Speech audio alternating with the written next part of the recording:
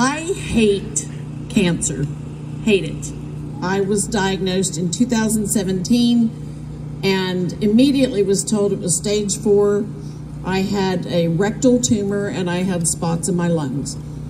And stage 4 at that time for that particular cancer had a 15% survival past 5 years.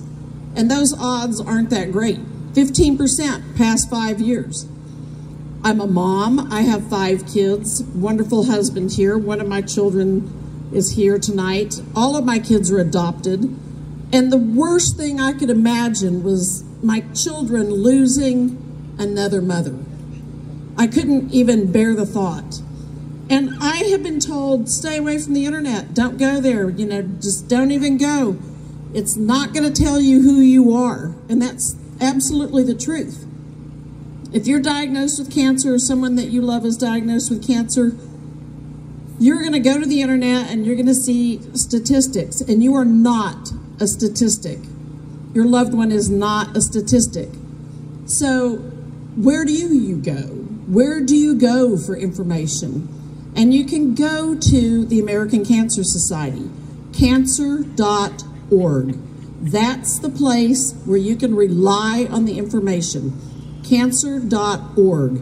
Give that information to anyone you know who's battling cancer. Tell them now that's the place to go. Because all the other stuff on the internet is noise. It's noise. And you are not a statistic. You know, 15% survival past 5 years. I was terrified, absolutely terrified.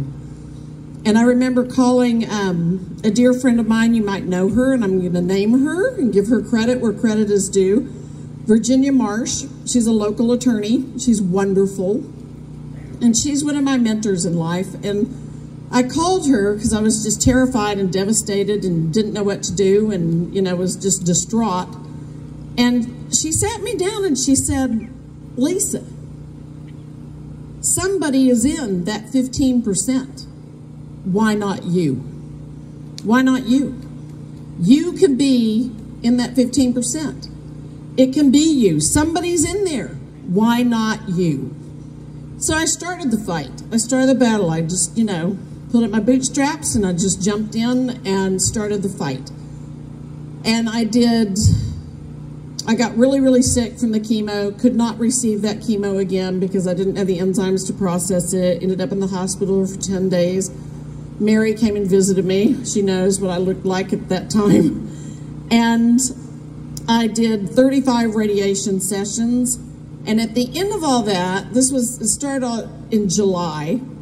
And ironically, like 30 days after I was diagnosed, Mary was diagnosed. So we kind of went through a similar battle, you know, kind of bouncing off of each other in the middle of the night, texting each other, how you doing? And it gave me a sense of camaraderie to have somebody going through that journey with me, but it was horribly difficult to know that somebody I loved was suffering through exactly what I was going through. You don't want to see that. You don't want to share that. You don't want anyone you love to go through what you're going through. So anyway, we had companionship in our pain.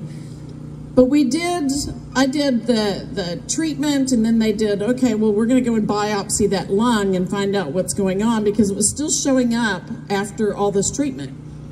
And I was praying, oh, you know, maybe it's nothing. I'll pray for it to be anything but this really, really aggressive cancer. And it turned out I got exactly what I was praying for. It was a second primary cancer. So I had 2 cancers that showed up at the same time in my body, and they had assumed that it was stage 4 of the first cancer, but it was not. So then we did, the thoracic surgeon that took the lung tumors out said, oh, well, this is a very slow growing cancer and it may never return, and the first line of defense is removal, and we've done it. We've taken it out. So it may never come back. You're probably gonna die of something else before it ever comes back. So I was a little bit relieved. I was like, okay, and my oncologist said, well, you're cancer-free right now. The original tumor's gone, the lung spots are gone, you're cancer-free. And I was like, phew, wasn't stage 4, Had a second cancer that wasn't aggressive. Yay! So I'm like fat, dumb, and happy for a few months, and I'm like walking on the beach, doing my little beachy, getting my strength back, getting all happy. I took up some crafty things because I just had to motivate myself to get up because I was really, really tired. And September of 2018, my CT and PET scan came back and there was a spot in my liver. And nobody wants a spot in their liver. So then they're like, well, okay, you were diagnosed with 2 cancers, so now we got to figure out which one it is. So I had to do a liver biopsy, and then I was like, oh, please let it be the less aggressive cancer, let it be the one that isn't as deadly, and it wasn't. It was the worst news ever. I was now officially stage 4, squarely in the 15% survival past 5 years category, and once again, right back in the battle. So I met with my oncologist, and he said, you know, we can't give you that chemo that almost killed you. And I'm like, well, thank you. I don't want that chemo. And he said, I've got, I'm going to bounce this idea off, because, that was the common treatment. He said, I'm going to bounce this idea off some friends of mine, and I'm going to see what I can do, and what we're going to come up with a plan. But first, we have to check out the spots in your left lung. And I'm like, really?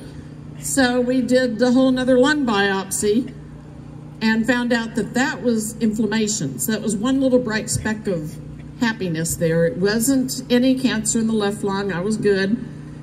So we started treatment, and he gave me carboplatin and Taxol. And they're both very aggressive. Lost all my hair. They caused peripheral neuropathy. I iced my hands and feet for every single session so that I wouldn't get neuropathy. And I went through 6 sessions of that, and they couldn't find that liver spot on a CT or a PET scan. It was supposedly just deader than a doornail. And I went to my radiation oncologist, who was then supposed to zap it, and she said, well, I can't zap something I can't see. So she sent me to a liver surgeon. And the liver surgeon said, oh, and at that time I had re-looked at the American Cancer Society, who directed me to the links for this specific cancer, because that's what I trusted. That's where I went. You don't do the other stuff. Just go to cancer.org. Follow those links. They're trusted sites. And the survival rate in a year and a half had jumped to 34%. Past 5 years for stage 4 of this cancer. Now, I don't know about you, but that doubled my odds, and more than doubled my odds, and I was just totally excited. And I have to believe that part of that was due to the research and the trials and just all of the energy that goes into trying different drugs on different patients and testing and seeing if there's mutations that the American Cancer Society funds. So I was given some grace there, and I was very excited about that. This liver surgeon said, I can give you a 70% cure rate. And I went, what? He said, well, you only have 1 spot in your liver. Usually I see people with way more than that. And I think it's dead, but we're going to go in and we're going to get it. And I can put a sonogram on your entire liver and look for any other spots and get them while I'm in there. And I said, how do you know there's not like 1 stray cancer cell floating around in my body? And he said, Lisa, the highest concentration of cancer cells were in that liver spot, and it's dead, and I'm going to remove the dead liver tumor. So I can give you a 70% chance at a cure. And I couldn't really believe him. 70% cure rate jumped from 34% survival past 5 years. How can that be? How can that be? It just boggled my mind. I couldn't even really start to hope for that for a couple of weeks after he told me that. And I did go through the surgery, which was literally standing room only, because when they rented the sonogram equipment, it came with technicians. My surgeon was in there, and his fellow was in there, and all the nurse people, and then they stood me up I was asleep, I don't remember, but they stood me up because gravity would pull my liver down because they had to go over the top of my liver. It's crazy. Standing room only, that's the joke. Liver surgeon called Joe in the middle of it and said, I can't cut the spot out because it's behind her liver and I can't reach it, and if I go in blind, I'm gonna have to open her up all the way, and can I ablate it, which means liquefy it with microwaves. He said, can I ablate it? And Joe said, well, yeah. And he goes, well, good, because I'm probably gonna have to do that anyway, and I want her to be mad at you and not me. So Joe was like, okay. Anyway, that's what he did. He ablated the spot, he scanned my liver, and that surgery it'll be 3 years ago in May. So I'm almost 3 years cancer-free. It was 2.5 years in June, so I'm almost at the 3-year mark. And I really can't say enough about the support that I got from the American Cancer Society, from this community, from the Marys, from everyone I've met through Relay through the years. And just one little kernel of truth from my story is that Plaxitaxel, which is the shortened name for that is Taxol, one of the drugs that they gave me, because they couldn't give me the other one that almost killed me, is commonly used in other countries to treat this particular cancer. And it was not commonly treated in the used in the United States at that point in time. But since I couldn't receive the other one, they did all this research and they found this, and they were able to give me that particular drug. Plaxitaxel is derived, the original drug, I think it's synthetically made now, but the original drug was derived from the bark of the European yew tree. Now, who would know that? Who would figure that out? Except for the research that gets funded by things like the American Cancer Society. Who would figure out that the bark of the European yew tree could save my life? And it did. I'm still here. My kids still have a mom. And that kind of research is what you're funding and what you're supporting when you support Relay for Life, who provides the funding to the American Cancer Society. So the cure for cancer, this is my personal belief, the cure for cancer is out there. It's there. We just have to find it. And it's the funding that we raise at events like this that help the research. I mean, we heard this afternoon some of the researchers talking about the lung cancer. And, you know, that's the kind of research that was probably done on the bark of the European yew tree. And it saved my life. So what I want to leave you with is, you're not a statistic. Your loved one is not a statistic.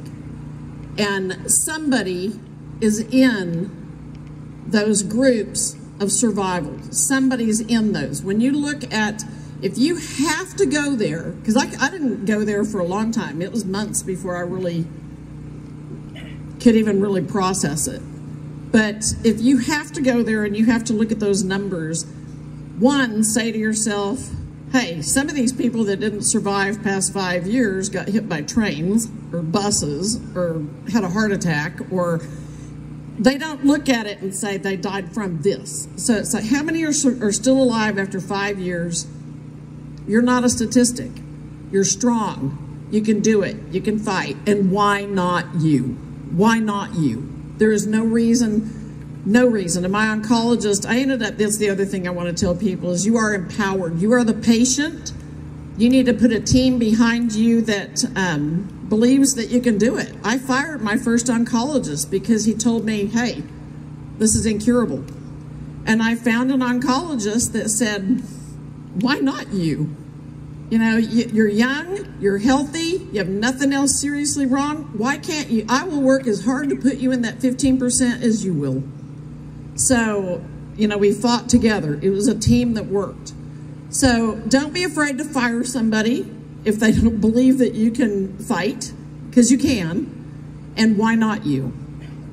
And that's my message. Thank you, thank you, thank you, thank you.